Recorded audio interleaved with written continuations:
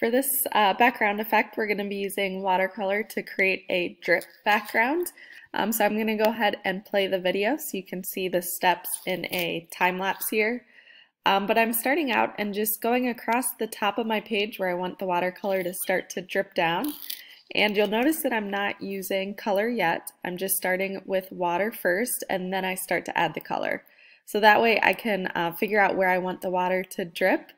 And then as I'm adding color, I can kind of build it so it's not as dark at first either. And that way it will overlay nicely on top of the drawing if it does happen to overlap much. So I'm just going to have a few of the drops overlap the drawing here.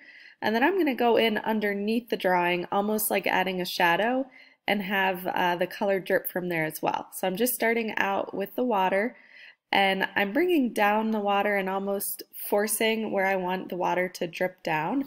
That way it can be somewhat controlled with where you have the watercolor coming off of your drawing. So again, I'm just going in around the base of it and filling areas in, trying not to drip too much over the drawing because you still want that to really stand out.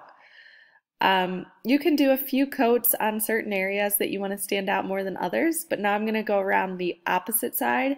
I would give that bottom drip a little bit more time to dry. I just wanted to go right away though so that these do blend a little bit and you can see everything at once for the video.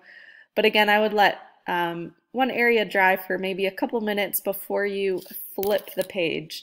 So now that I flipped the page, some of those watercolor drips from the bottom started to bleed back up.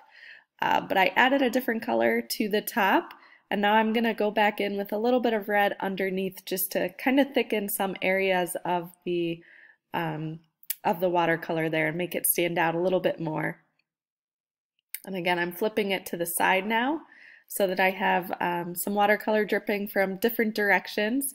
And you'll notice that since I didn't really wait for much area to dry, some of it's going to start bleeding to the side as well. So that could be a cool effect for yours, or you might want to give it some time to dry.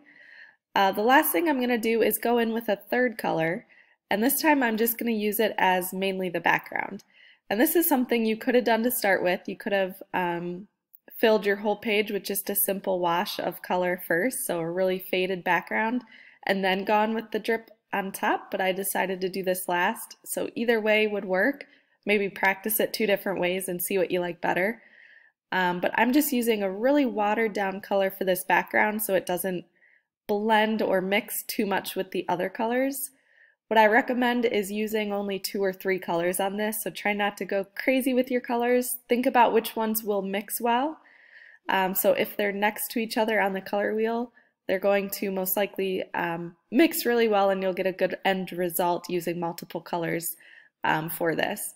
But I'm just going back in with a few more layers right around the outside of that object to really make it stand out more. But again, as you're getting started, think about, do you want just a really light background first before the drips, or do you want to go in and add that last?